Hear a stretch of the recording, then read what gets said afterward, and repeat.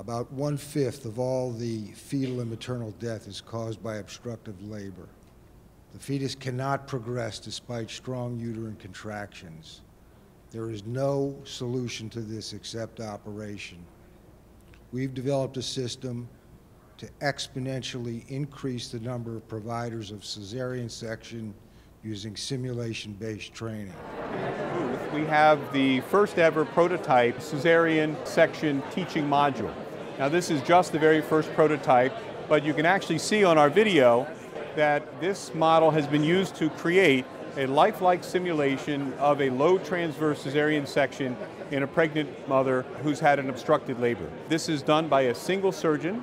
In our scenario, this is done by a non-obstetrician that we've trained with a very, very detailed program of didactic education, anatomy, and very importantly, an algorithm of when a life-saving cesarean section is indicated in a low-resource setting.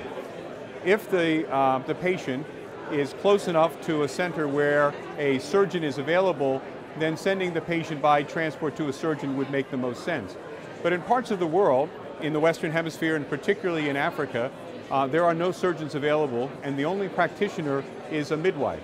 I believe that we can train a senior midwife how to do a safe, low transverse cesarean section, and in this opportunity we save both the life of the baby and the life of the mother. I think that you'll see this product be available in the world to save lives within the next 3 to 5 years. We already use this in the U.S. Armed Forces to train combat surgical skills. We think it has to be done or there will be no answer to obstructed labor. Thank you.